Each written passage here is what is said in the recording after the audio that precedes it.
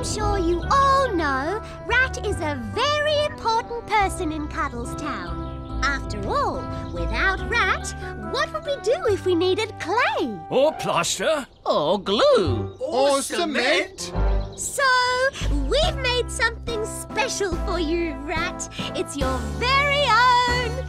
Statue!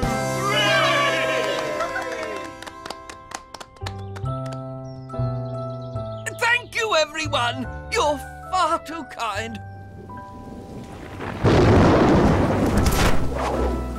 It's a beautiful statue. Well, naturally, because it looks exactly like me.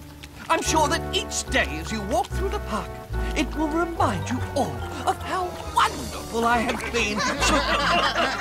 Did I say something funny? Look behind you, Rat. Oh, no! My beautiful statue! The rain's making it melt.